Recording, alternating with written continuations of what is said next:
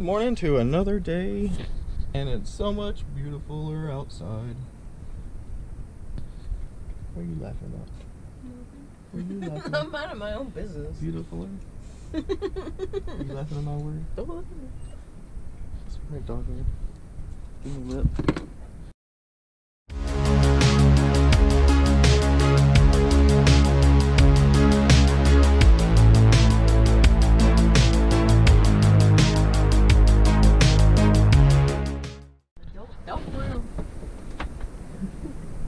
Doggo,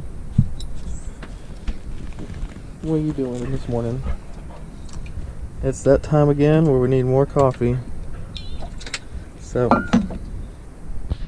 I've made it my mission to try to run everything I possibly can off 12 volt at will, i.e. routers, this whole surveillance system mess I have going on right now and trying to experiment with, but running it from 5 volt to 12 volt right now, and it's not doing a terrible job, but I'm going to get rid of this step up and put these 2.1 millimeters on just straight 12 volts, since that's what the cameras call for. Same with the router and a few other things that we have around here. Oh, and currently we're doing a 9 volt conversion right here. It is whatever that is, if you can even see it. Well, it's still right there, but it's a 9 volt 12 volt from 5 volt USB, so June can play their guitar amp with it, and it is this little amp right there. It's 9 volt and it only takes 500 watts, which is perfect. So these can pump out about 800 watts. So no, not 800.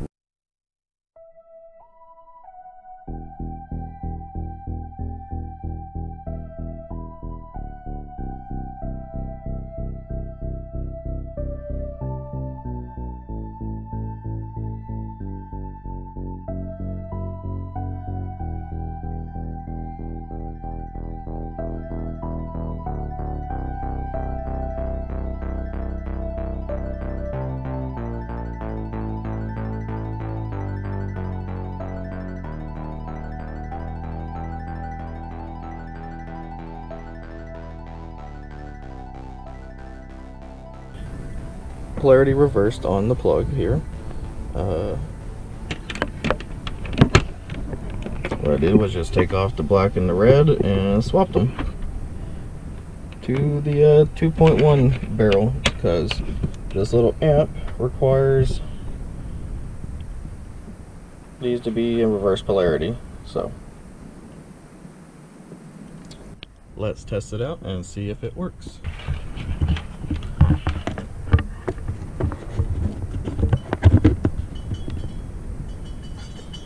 I have it switched over to 9 volt.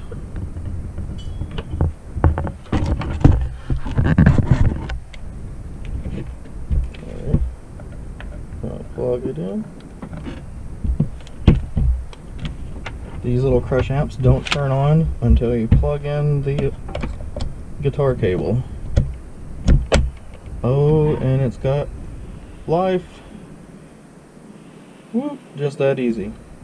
Now it'll run off of a USB port and or battery pack off of one of those beefy little USB battery packs. Next is trying to get a dongle pretty much that holds several of these so I can power. And voila, it's back to normal.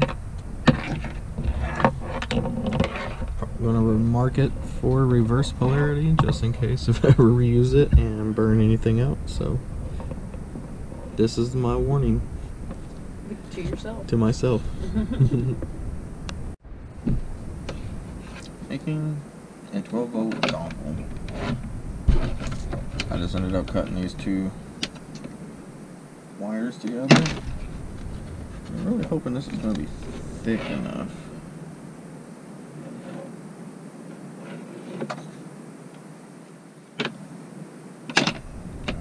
We'll see.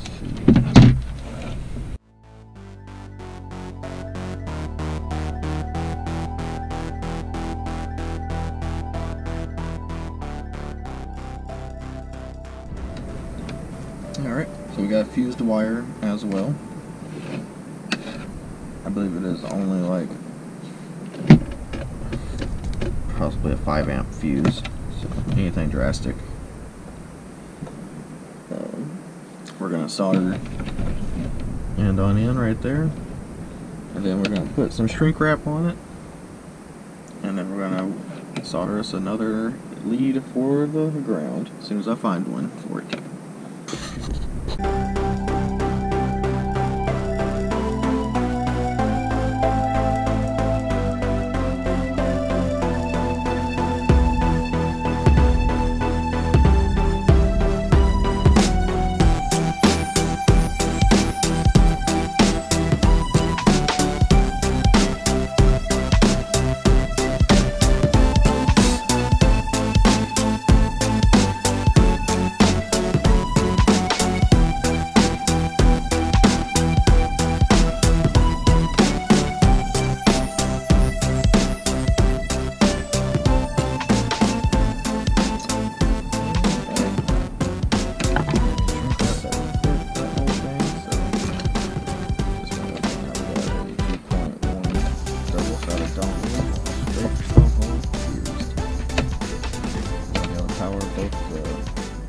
Of security cameras at this. Hopefully, I might be able to get the DVR and run off 12 volt too. So that's the next plan. So with being able to find 12 volt in my compartment here in that back layer, I was able to double check to make sure it is 12 volt, be on the safe side, and I got rid of a bunch of junk that was in here. Now you saw it before, it was just a giant mess in here. Normally it looks like this. So got rid of the power strip, got rid of a bunch of wasted connections, and there's the 2 wires right here. I tried to find white ones just so they would match and I could have it all color coordinated. And it's just running 14 volt to all the